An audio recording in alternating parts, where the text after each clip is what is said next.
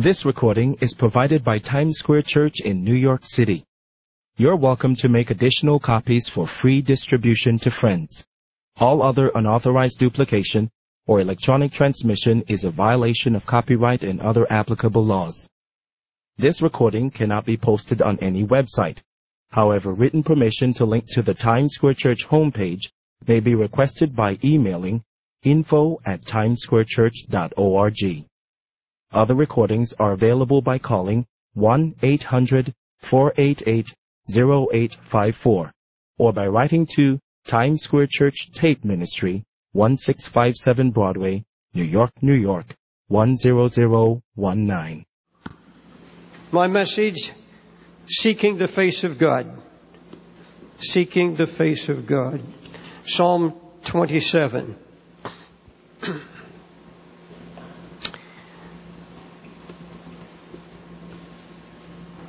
Verse 7 and verse 8. Psalm 27.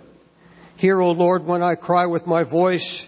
Have mercy also upon me and answer me.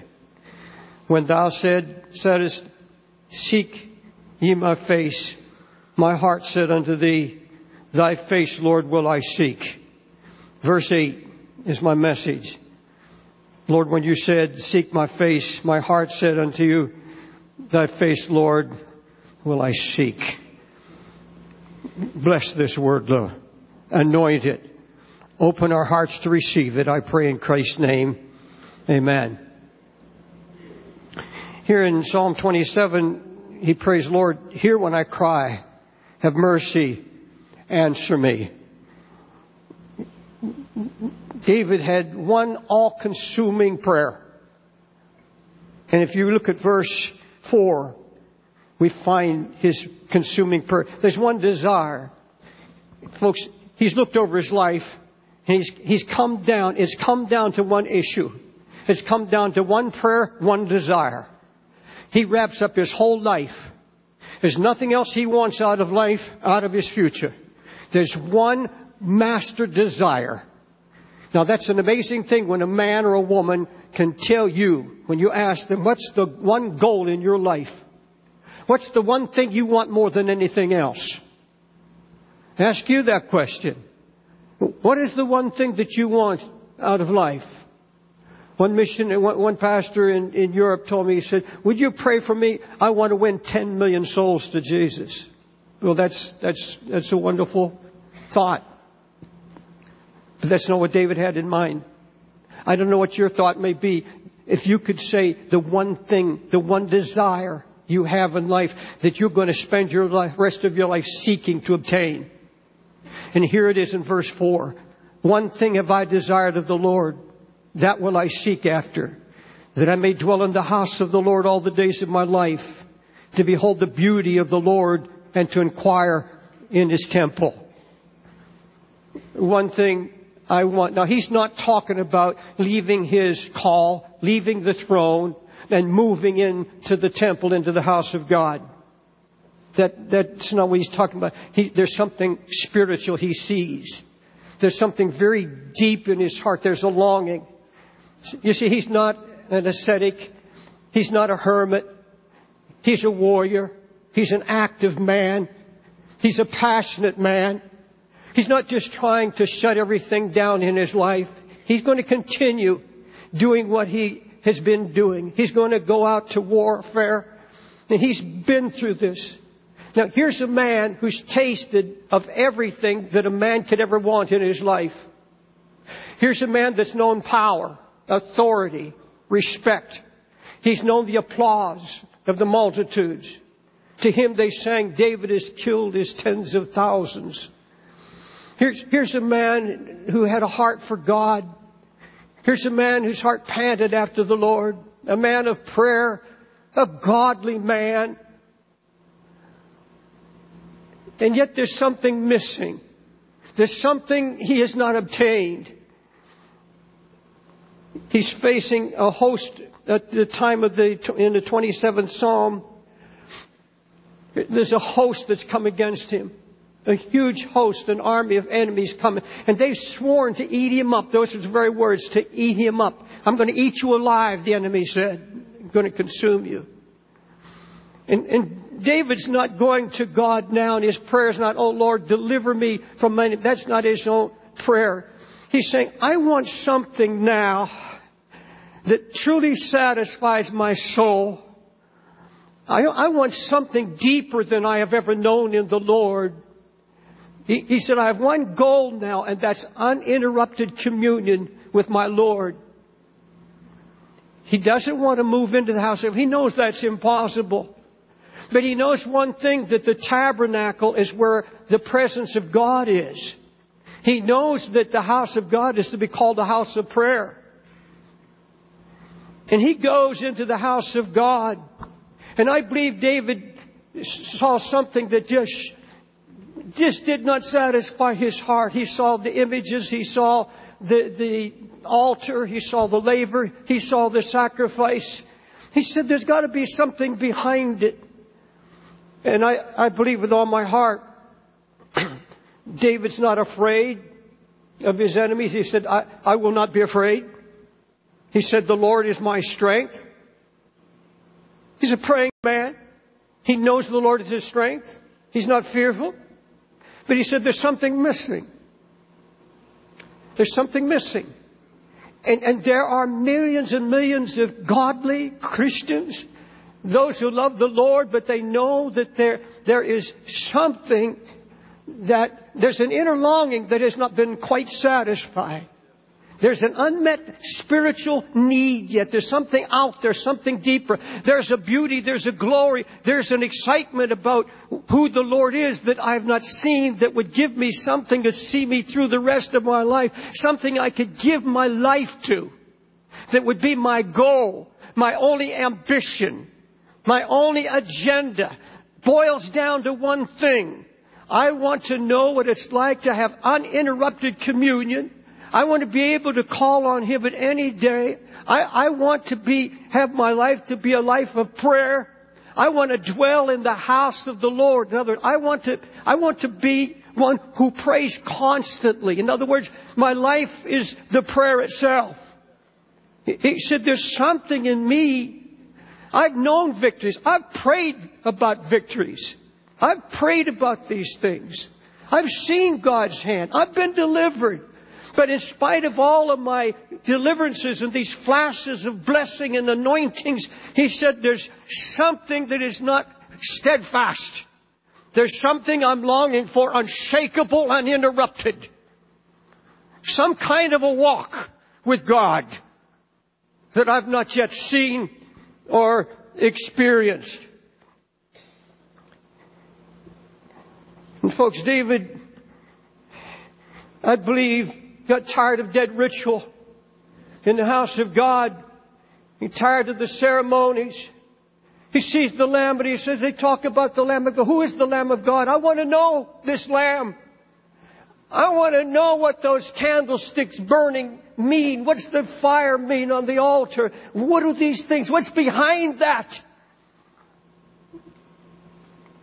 And David's heart cries out, I believe, when he goes to the house of God. And David loved the house of God. And he said, this is death. This is why people are going to the idols, because they don't feel life here. The Word of God, the priest come and deliver the Word, but it's a dead letter now. It's knowledge. And we've been given this knowledge over and over again. It's knowledge. But there is nothing of life to it.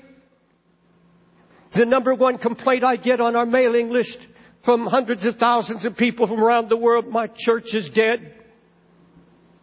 One young lady wrote, and she said, you can tell when a preacher is praying.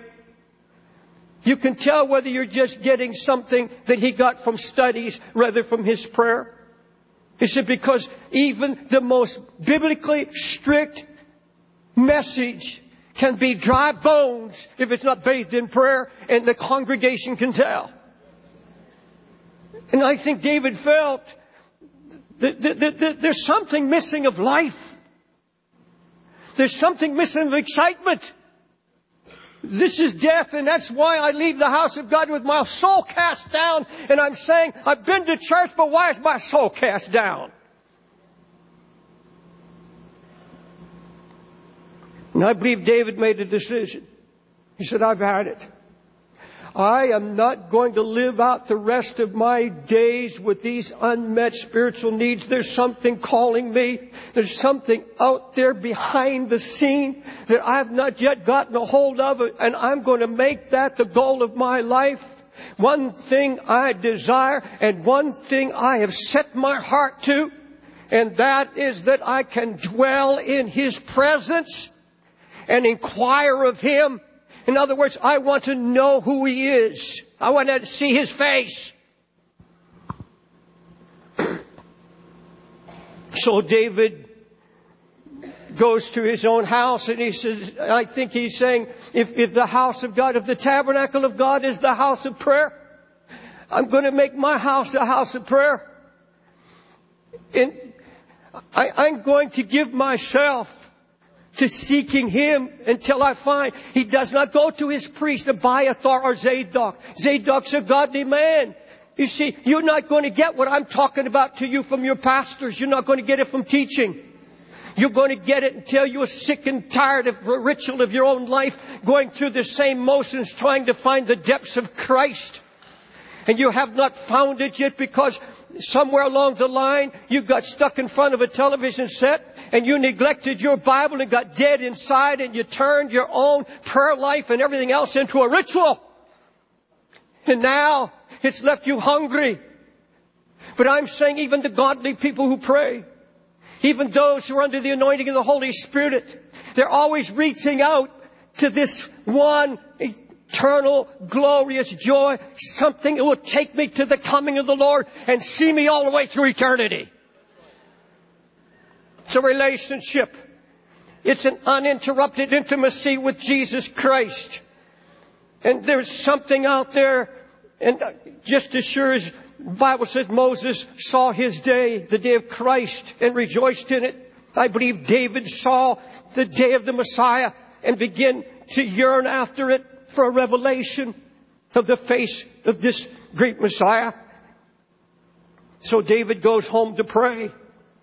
And that's where verse 7 comes in. O Lord, hear this cry of mine. Hear my voice. Answer me. Lord, I want to know you. God answers him with 3 words. David says, have mercy on me, O God. There's a hunger in me. God, have mercy. I'm so hungry. I have a host of enemies coming against me. I've had so many battles in my life, but oh God, for one time, Lord, open your heart to me. I want to know you. I want to see you. And the Lord answers him with 3 words. Seek my face. Now this is not a call to prayer. David's been praying 7 times a day. This is not a call, well, go spend more time. Yes, thank God for more time. Thank God for all the Bible study and all of that. But the face of God is His reflection. It's His likeness. This is a call to get to know who the Lord is so you can live like Him. To seek the face of God is to seek the knowledge of who He is, how He acts toward mankind, how His very nature and who He is, so that you can spend your time reaching out, seeking Jesus. Is this the way you would do it? Is this how you would treat? First you start with your wife, your husband, your friends, on the job, everywhere, seeking the face of Jesus. It's not just a call to prayer. It's a call to a hunger and a thirst in the soul to seek in your life a lifestyle that totally reflects who Jesus is. My Bible said He is the express image of the Father. And I thank God. I thank God for that day that God took on a face. You see, David kept crying out, oh Lord, show me your face. Why are you hidden? Job said, God's hidden his face. And one of his advisors said, if God's hid his face, why seek him? And that was the heart of his complaint to Job. And in the Old Testament, it was hard because his face had not been fully revealed. Jesus Christ is the face of God. The express image. The exact,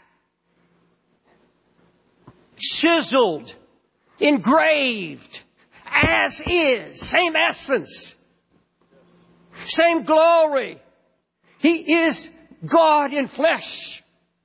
And folks, we have the privilege of seeing His face, of touching Him, because He took on a face. He took on the image of man. He took on the form of man. He came to feel my pain and your pain. He came to be tempted as you and I are tempted. He came to live as you and I have lived, to show that a man can live wholly dependent on the Father. Totally wholly dependent on, that he can have uninterrupted fellowship. You can live as he did and say, I don't do anything except I see and hear it from my Savior.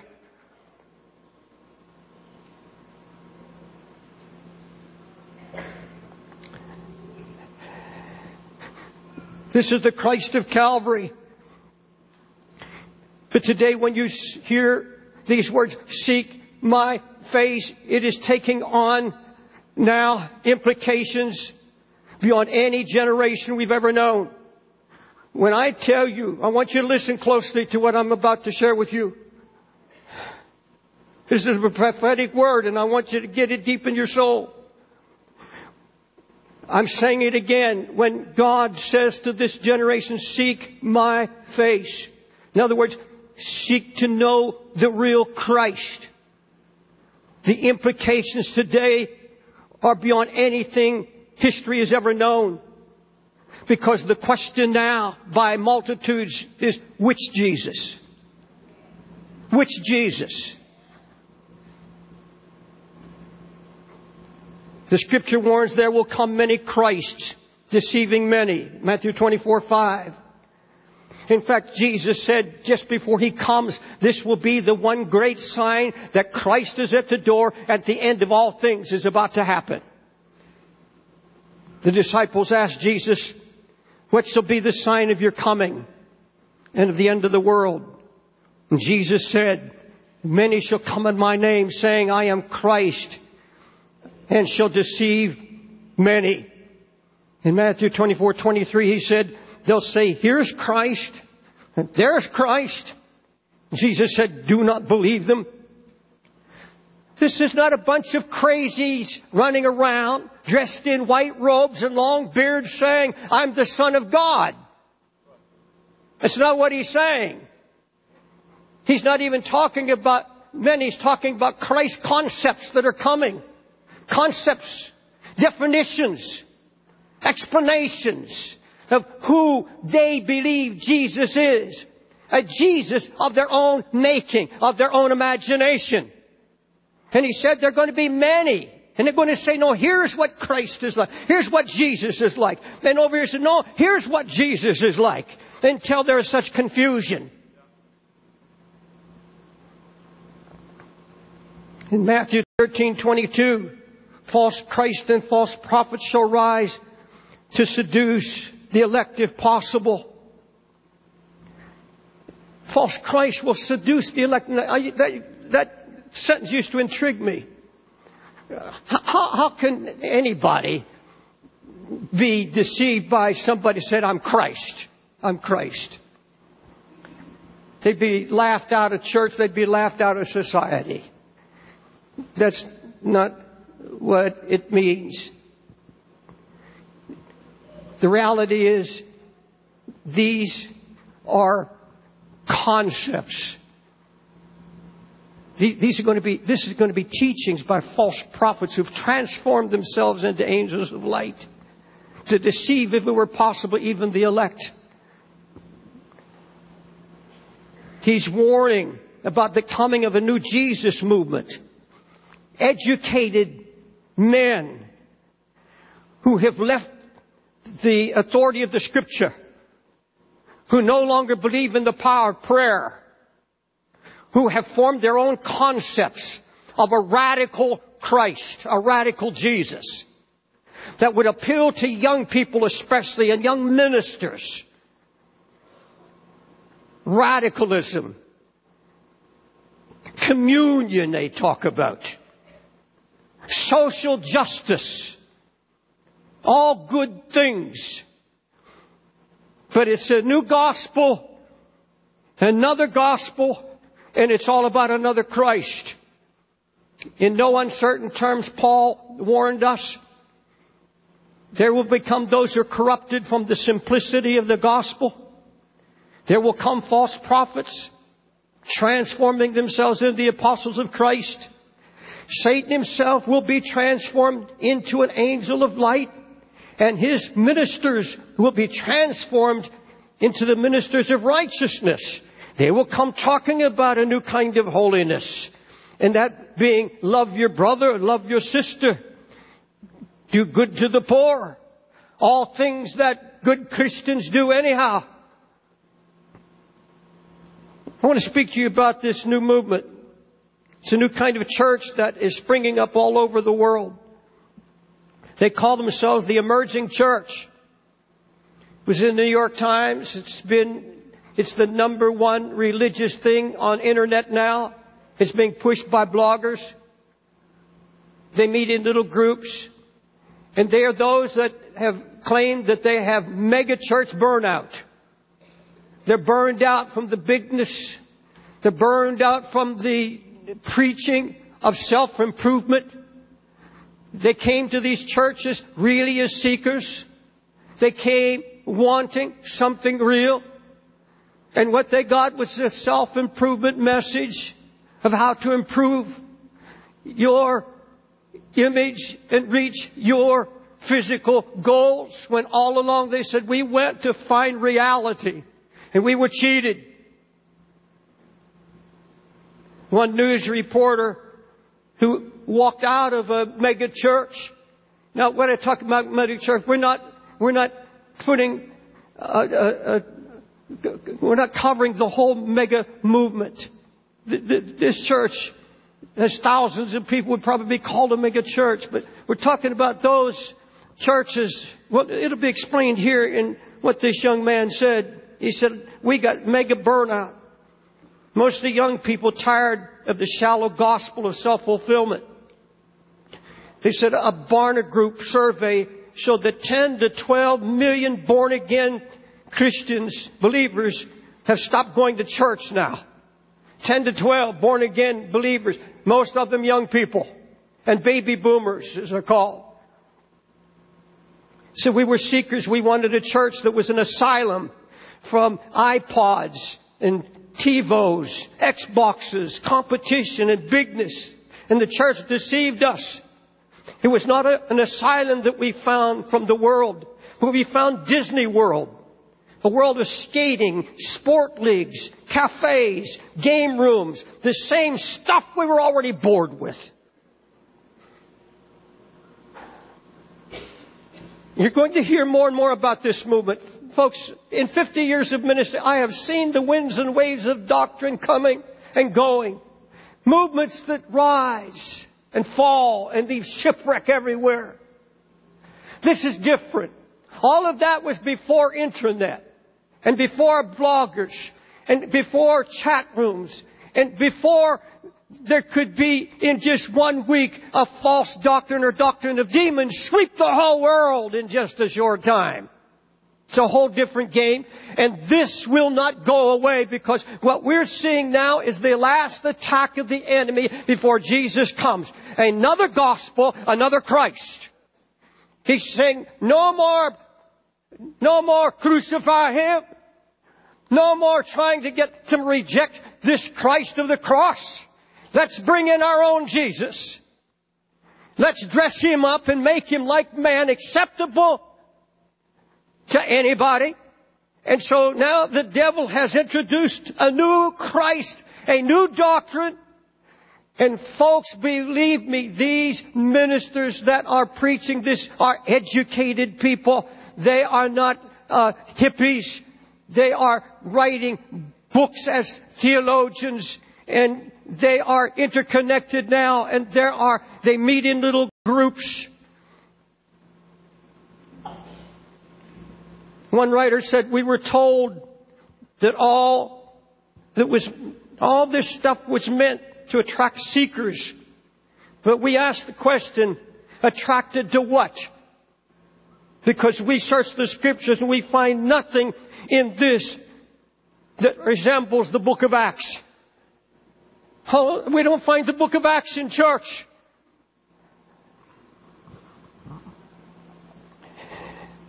The truth is, most of these that are called seekers are really seeking the face of Christ.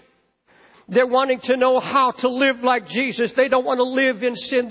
There's something about sin that absolutely destroys the fabric of the family. It destroys the conscience. It destroys the meaning of life.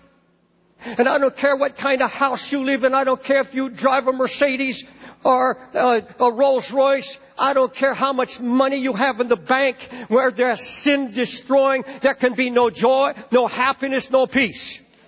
And when you come to the end of yourself, you want to go to church. And you don't want a little sermonette. You don't want somebody to tell you how good you are. You want to be convicted of your sins. And that's what this generation is looking for.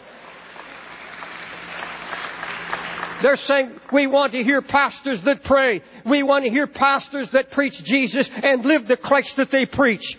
We want somebody not trying to get our money, but to get to our hearts. We want to hear from the throne of God. We don't want to hear some concept of who Jesus is. We want the biblical Christ, the one who shed His blood, the blood-stained hands of a crucified Christ.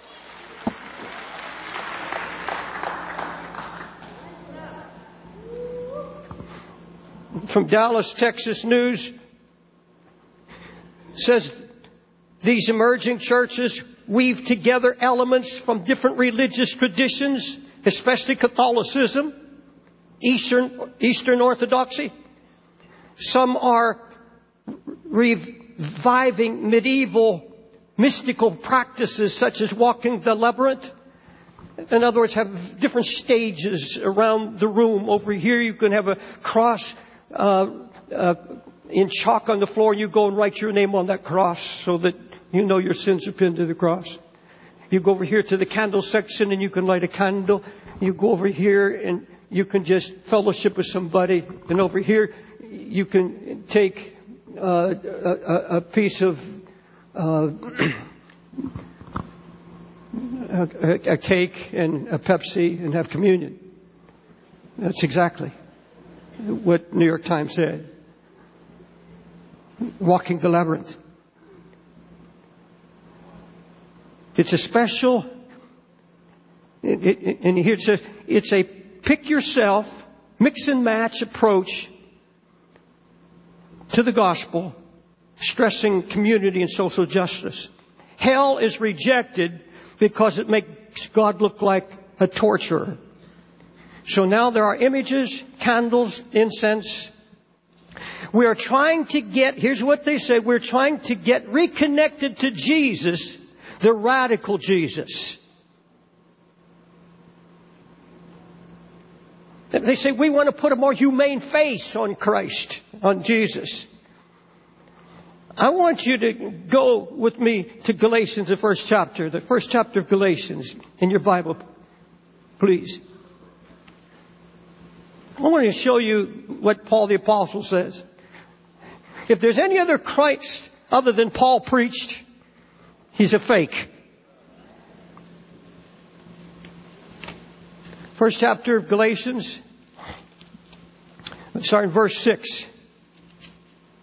I marvel that you're so soon removed from Him that called you to the grace of Christ unto another gospel, which is not another, but there be some that trouble you and would pervert the gospel of Christ. Beloved, those days have come. How do we know that Jesus is coming?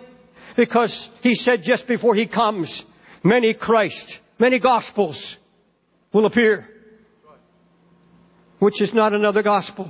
But though we or an angel from heaven preach any other gospel unto you than that which we have preached unto you, let him be accursed. As we said before, so say I now again. If any man preach any other gospel unto you than that you have received, let him be accursed. For do I now persuade men or God? Or do I seek to please men? If I yet please men, I should not be the servant of Christ. But I certify to you, brethren, that the gospel which was preached of me is not from man. And I didn't receive it of man, neither was I taught it, but by the revelation of Jesus Christ. He is a revelation. And now they're saying, let us reason together and let us see if we define. In fact, one of the top leaders of this new emerging church movement has said, clarity is good, but intrigue is better. Intrigue. Think about that for just a moment. Intrigue is subterfuge. It's clandestine effort to impress or to influence. Clandestine effort. They said clarity. Folks, the very foundation of the knowledge of Christ, the very foundation of the Word of God is clarity. Simple. They're being removed from the simplicity, the clarity of the gospel. Moving into intrigue. And what they're saying, let us get together and find out behind the message what Jesus really meant. In other words, they're putting their own face on the face of Christ. The Bible said they made him a man like unto themselves. So now it is, you can worship with the Buddhists, you can worship with the Islamic, because Jesus is love. That's where it's headed. You say, Brother Dave, I didn't know anything about this. Well, you're going to hear more and more about it. And God is always on time. But the very words, the very foundation, and I get this right from their writings, everything now is negotiable. In other words, take a look at the whole gospel. Let's redefine it. Let's look at Jesus and redefine who He is. Now, I've got a warning for every young pastor that may be here. Every young person that's in the internet. And you like to surf the internet. And you've got a hungry heart, and so you're searching, and you're going to bookstores, and you're picking up books by these writers about the new brands of Christianity, new definitions of Jesus Christ. And it's very intriguing, very well written, very seductive. But I'm telling you, the bait is Jesus, a radical Jesus who will be against war, a radical Jesus that's going to bring down the establishment, a radical Jesus that will wipe out poverty. Folks, we know what Jesus Christ is in all of those human matters. We know our meek Savior who loved the poor. And you know the love that Christ gives to His body for the widows and the orphans and all. But you see, along with that radicalism, this neo-radicalism, there's something deeper than that. And it all goes to the divinity of Jesus Christ. To bring Jesus down. And you see, it's no more a mirror. See, the Word of God is a mirror that shows you Christ. And so that you can reflect that image to the world. You don't mar that image. The world is not to see you, they're to see the reflection of Christ through you and through me. But now you see, I define Jesus, and it's not a mirror, it's a painting now. I can paint His face. I can describe Him. He looks just like me. He is what I believe He is. He's what I think He is. So everybody's got their paintbrush and everybody's got their canvas. And this blogger over here says, no, we have found a new way to bring Jesus in. And it said, well, we've added this. And so now, and they call it, their very words, it's a little messy. But you have to have messiness. You have to have intrigue. Folks, this is an attack on the absolute godness of Jesus Christ. to make him a man. This is where the Islamics are going. I've been warning for years now, 10 years, about the New World Church Order that's coming. And I've wondered how could you get denominations to come in to a world church coming out of Europe, coming out of Brussels. A church that has all power and all authority, who can jail anyone else who will not go with them. They're already doing that in some countries where a pastor speaks about homosexuality from his pulpit. It's happened in Sweden. It's happening in other countries now. One world church. And how will all the denominations come in? How will the Catholic Church come in? How will the Protestant? How would charismatics come into that? Because many of these in this movement come from a charismatic background. How could anybody? Because the mantra, the hook is Jesus. Not Jesus God, not Jesus Christ, but Jesus, a prophet, a man.